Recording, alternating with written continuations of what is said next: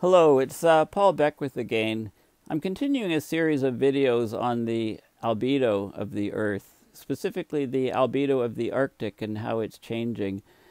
And there was one of the key findings that I talked about in the previous video was the Scripps Institute of Oceanography research highlight: loss of Arctic's reflective sea ice will advance global warming by 25 years.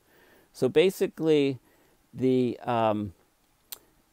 loss of the reflectivity of the Arctic would cause the equivalent warming of 25 years at current levels of greenhouse gas emissions, and which are basically 40 gigatons of CO2 per year times 25 years. We're talking about 1 trillion tons of CO2 added, because basically effectively added to the system equivalently because of loss of Arctic sea ice. And when you can compare that to the 2.4 trillion tons of CO2 that have been emitted since the Industrial Revolution, you can get an idea for how abruptly climate system will change when there's no Arctic sea ice. And we're rapidly heading to a blue ocean event, a world with no Arctic sea ice.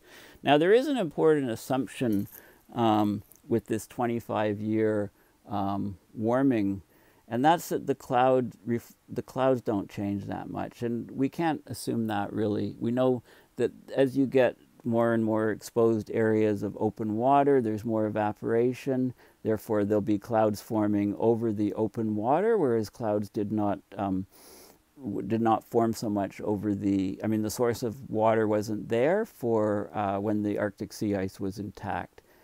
So, the study does say that if there were no cloud, it assumes a nominal level of clouds, because if it was clear skies, it says the effect would be 3 times larger. The loss of Arctic sea ice would be 3 times larger than what they're saying. And if there was complete cloud cover, the effect of the loss of sea ice would be half of what they're saying. So I'll talk about, I did find a study that shows that about 81% cloud cover is expected. So that'll mitigate the regions where sea ice is lost a little bit, but not counteract it. Okay, so I'm going to just continue on. So this is the study that is actually vital. It just came out July 22nd. It's actually a very, very key study that gives you an idea as to what will happen. And I couldn't find this study. I went to Google Scholar. I Googled radiative heating of an ice-free Arctic. I Googled the authors. I wasn't able to find the study, but when I do find it, I'll do it's important, it's key, so I'll do a study. Basically, the loss of sea ice will add a globally average 0.7 watts per square meter of solar heating to the Earth's system. We've already had 0.21 of that 0.7 between 1979 and 2016 from the loss of Arctic sea ice. And losing the reflective power will lead to a warming equivalent to 1 trillion tons of CO2 and advance basically the 2-degree threshold by 25 years. Okay, so that's the key finding. So I Googled the paper, couldn't find it, but I did find a number of interesting papers, some of which I'm going to talk about briefly. There was a very important paper that came out early this year. When did it come out? I think it came out online. It says the discussion started 5th of December 2018. Anyway, it's climate feedbacks in the Earth system and prospects for their evaluation. So this is probably worth the whole video itself. It's all the latest on the different feedbacks that we can expect. And if I go to page 14 of 94, there's something I want to show you. Basically, this is fast physical climate feedbacks, and it lists them all: atmospheric thermodynamic feedbacks, Planck response, water vapor lapse rates, clouds, the rise of the cloud tops, tropical low clouds, mid clouds, cloud water, snow albedo, CO2 stomata water feedbacks. It ranks them all as thermal, shortwave, reflectivity / albedo. Okay, so that's the shortwave incoming light from the sun. If the albedo changes on the Earth, you get all these feedbacks. Thermal long wave, that's heat redistribution, including water vapor, moisture. So long wave, that's basically heat rising up from the earth, how that's affected by all of these things. Atmospheric composition, greenhouse gases without water vapor, and greenhouse gases and particles, non-greenhouse gases and particles. So that would be water vapor and aerosols. So there's all of these things in here. There's all of these fast climate, physical climate feedbacks. There's the Earth system feedbacks. You know, there's a lot of things covered in this table. So, you know, it's probably worth a whole separate video, but I just want to point it out to you. I can't do videos on everything. You know, I have to discriminate. I have to try to find the things that are most important, but feedbacks is a key factor. So I'll probably do a very technical you know, video on that at some point. Okay, this is a key finding. High cloud coverage over melted areas dominates the impact of clouds on the albedo feedback in the Arctic. So what this is saying is that when we lose Arctic sea ice over a specific region, then there's open water, there's more evaporation, and that's creating clouds. And we're getting actually high clouds over these regions.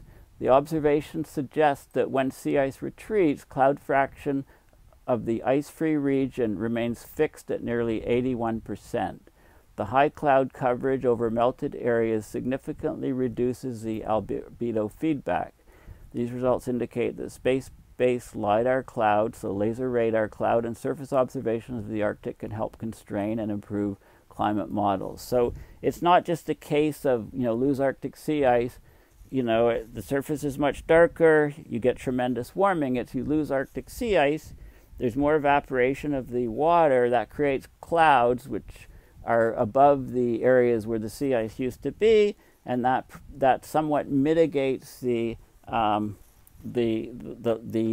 change. How much does it mitigate it by? Well, you know, the devils are in the details of this paper. So, you know, this paper is also worth a discussion. There's all kinds of, you know, clouds in 2006 and ice in 2006, and there's correlations done between them.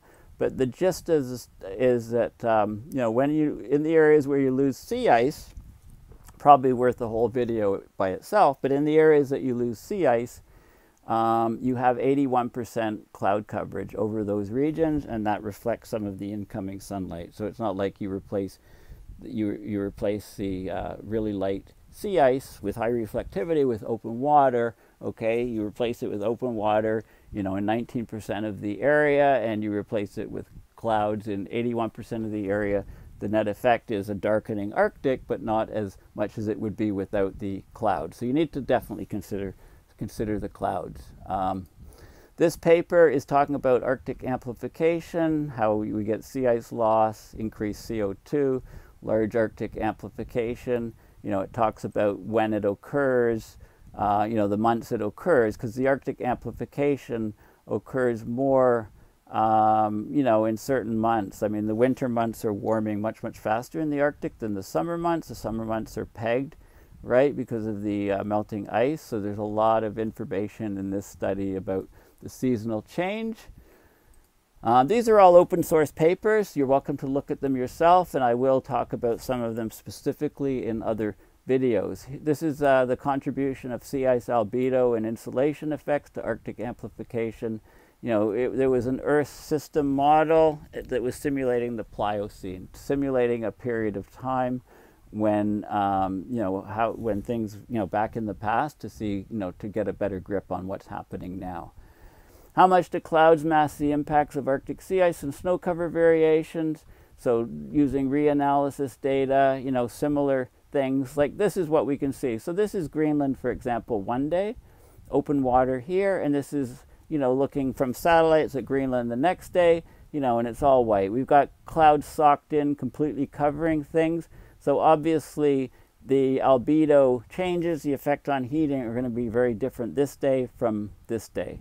Okay, so clouds do have a huge effect, as we know, and this study goes into, you know, some of the details of that. Probably also worth a complete separate video. Remote sensing of the Earth's energy budget, right, how it depends on albedo, but albedo of the atmosphere and surface. This is a whole thesis, sea ice variability in the Nordic seas over the Dansgaard-Oshur climate cycles. So, 40,000 years ago, we had all of these Dansgaard-Oshur cycles, warm, cold, warm, cold, warm, cold, and that how that affected the sea ice variability. Probably well worth reading. I just wanted to point out that the thesis exists. And then, there's other things that I found. This is about solar radiation management to try to prevent sea level rise that will take out coastal cities. The ocean in motion. I taught a course in oceanography recently, so I'm kind of focusing on that. People have asked me about fusion energy. I found this book, The Future of Fusion Energy, excellent for the reader who wants to understand the fusion quest, okay? And there's some reprints and stuff, or there's a couple chapters posted. I don't have the book yet, but I should do something on fusion energy, video on that soon. But basically, let's get back to what's happening right now in the Arctic. So massive wildfires in the Arctic. Vast areas of the Arctic are presently engulfed in flames and wildfires that experts called unprecedented. There have been fires in the Arctic, but not this many. There's huge plumes over Siberia. There's some over Canada. They're all up in the Arctic, on Greenland, and so on. So let's have a look. Well, remember this, if we just Google Earth Null School, bring up Earth Null School, go here, let's look at the Arctic region. Okay, so focus here on the Arctic region. Go Earth, go chemistry, let's look at sulfur dioxide. Okay, carbon dioxide is less sensitive. So let's look at carbon monoxide. Okay, so here's carbon monoxide over the Arctic, and you can see it up here, and then we'll go back. Okay, so we can focus, zero in a little bit. This is over Siberia, for example. Okay, so we're looking over Siberia, and we're going back. Look at all of this CO. This is all coming from fires. Sulfur dioxide, you can see it here. It's more sensitive. If you look at particulate, this is everything less than a micron in size. Look at it here, 2.5 micron, 10 micron. Okay, all these different depictions. So you can see these massive fires here. You can see stuff coming up from Alaska. There's no industry there. If you're down further south, you can attribute these things to industry and cities, etc. But up here, there's no industry. It's just the Arctic and the permafrost and the snow and ice. So you can see the sources of these coming from these fires here. So we'll go back to chemistry, carbon monoxide, and then let's have a look back. You can see how day to day, okay, and this is the month of July, you can see all of these fires. And one of the problems is these fires are burning in peat. So let's have a look at that. The Arctic is on fire. It might be creating a vicious climate feedback loop. Yeah, no kidding. Wildfires raging for over a month now, releasing huge amounts of greenhouse gases to the atmosphere. Unprecedented fires started in June, very, very hot temperatures, very dry. Then they've been spreading, dumping so much smoke it can be seen from space. Smoke's blanketing Russian cities. And so local residents have started a change.org petition to declare a state of emergency. Over 400,000 signatures. This is a Copernicus satellite showing the aerosols. Look at these fires over Alaska. They're being carried, the smoke's being carried right up over the North Pole there, making it darker, contribute. This is another huge feedback effect. It's adding more CO2, causing more and more warming. And it's in peatlands, okay? Peatland fires can burn for months, years, or decades. They don't always produce massive flames, but they eat away at the carbon, the carbon sink. Okay, peat fires burn old carbon. The carbon's taken thousands of years to accumulate. In a few weeks, it can burn through hundreds of years worth of carbon sequestration. So this is an example of how the climate system will eventually produce more CO2. This is a paper that's referenced about boreal fire regime changing, and the peat can just, the bizarre peaty science of Arctic wildfires you can read, about how these fires are huge emitters of CO2. And 121 megatons was released so far already. That's more than what Belgium emits each year.